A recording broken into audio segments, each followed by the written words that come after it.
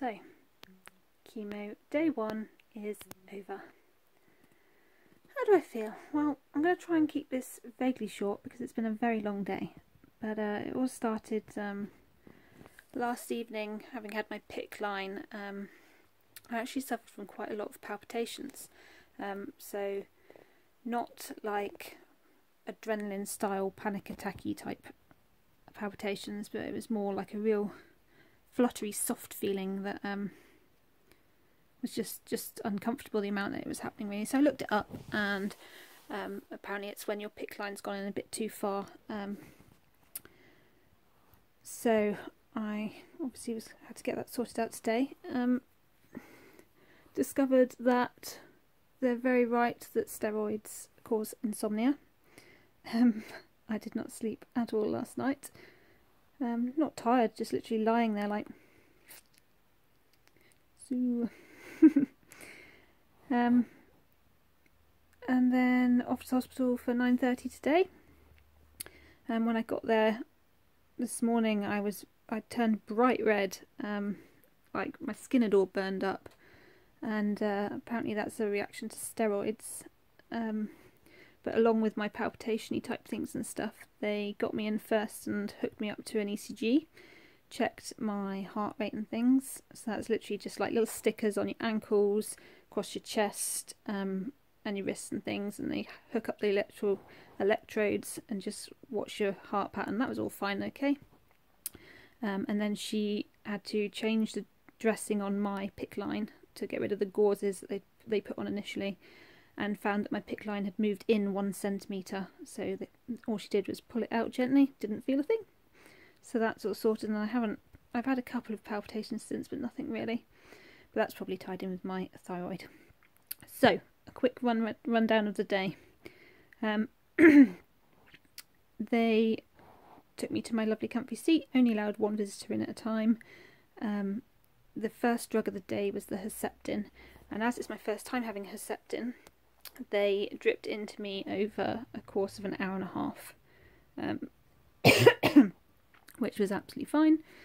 Felt fine. Just sat and flicked through a magazine, chatted to Steve. All good. Then I had, I think it was an hour saline solution drip after that, just to separate the two and hydrate me and things, and check that there was no reaction from the Herceptin. And then I had first the chemo drug, the docetaxel, I think it's called, something along those lines. And within 20 minutes of that drip, it was meant to be an hour drip, I flushed up really badly again. I started burning up, and my eyelids went hot, which was strange, and my arms. But the nurse spotted me before I did, and noticed I was having a reaction, so came over and switched everything off, checked all my vitals again, put me on just a saline drip to flush me through a bit, and injected that with some hydrocortisone to counter the reaction, and a load of Piriton, which made me very sleepy. So I was on that for about half an hour, till the burning sort of flush came down a bit, and then they hooked me back up to the chemo drugs, and I was fine thereafter.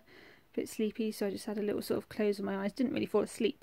I was still aware of everything going on, but just had a little lie back and a rest. Then a quick 7-minute saline flush after that, followed by the carboplatin, which was an hour long.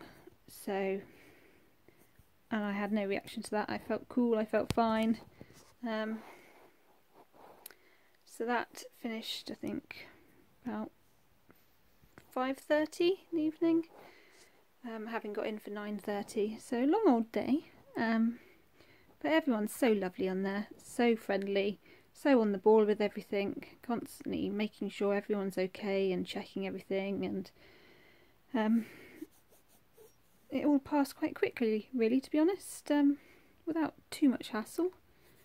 Obviously they had the fannying around with checking my ECG and things, and than the reaction to the chemo drugs, but this is the longest time that I'll have this first time round, because they like to introduce it really slowly to check for reactions and things.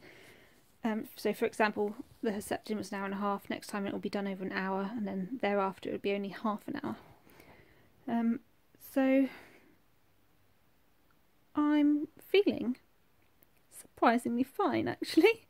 I can feel I'm a little bit tired in the background, sort of thing.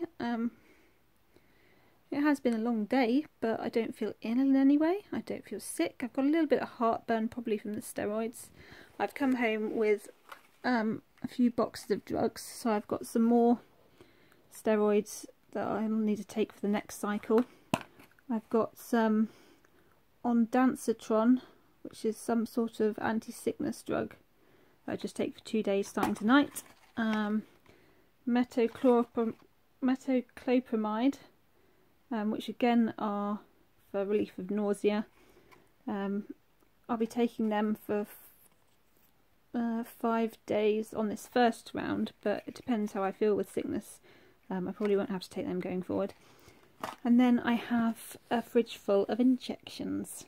So because this intensive chemo is going to whack out my white blood count, stop my bone marrow production, and leave me open to infection, I'll have to have injections to stimulate the bone marrow growth and keep my white blood cell count up. They can do that in the hospital if you don't like having injections. They can send a community nurse round to your house, but they're very busy people, and that's obviously a strain on the NHS, blah blah blah. So I volunteered to do it myself. I will video that for you, for those of you that want to see those gruesome things, but it's very simple.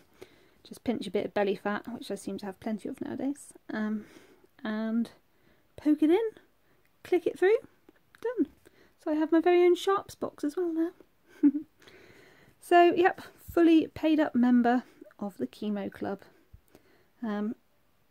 Possibly next time you see me, I might be sporting a new do.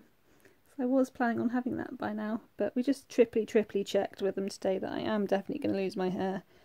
And yes, in the next 2 weeks it's going to go, so... Bzzz.